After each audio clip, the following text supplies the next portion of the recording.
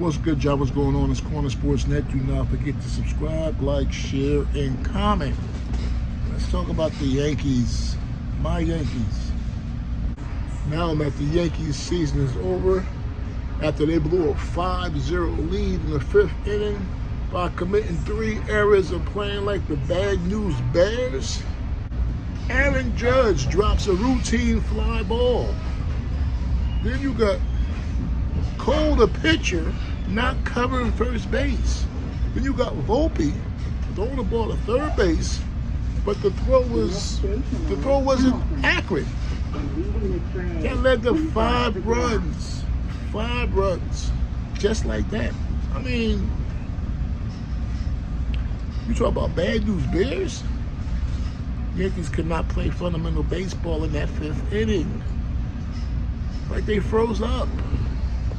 Then blowing a lead in the 8th inning when it was up 6-5 by not playing sound baseball, good fundamental baseball.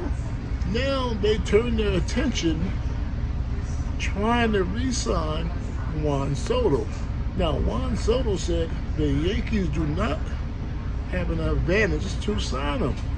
They don't have an edge. Look, man, I'm not making this up. This is what he said after the baseball game. After they lost the World Series. Look, that's Scott Boras talking.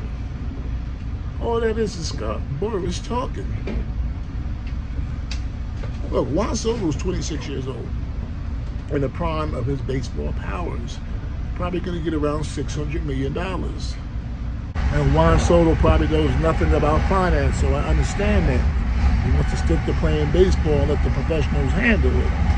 But, giving somebody $25 million of your money? Nah.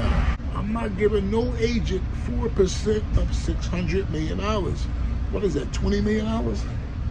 $24 million? I mean, Boras is not the star here. Juan Soto is the star here. I mean, when you're a superstar, you don't need nobody. Really, you just need a sports lawyer. When you're Juan Soto, you don't need no agent. You don't.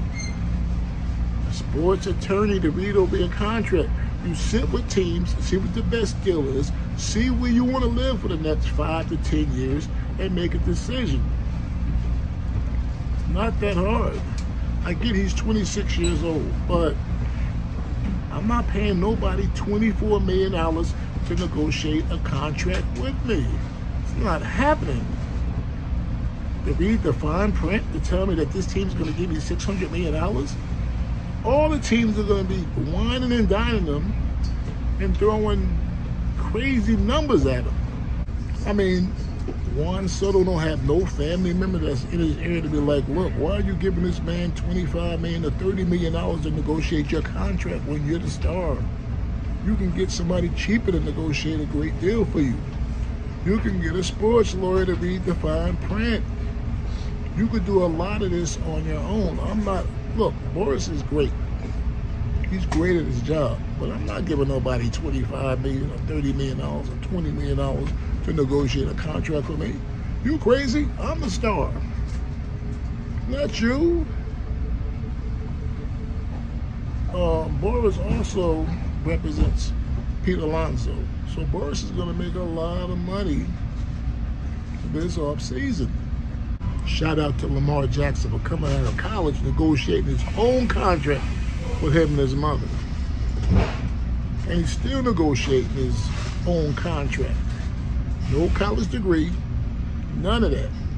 And they just negotiated a $250 million contract. And football is way more difficult than baseball. Because baseball, you can damn near ask for anything and get it if you're elite and a superstar. It's much easier to negotiate your contract in baseball. I'm just saying, I wouldn't go for it. No way I'm giving you that kind of money. And congratulations to the Dodgers for winning the World Series. And congratulations to the Dodgers. They were the better team.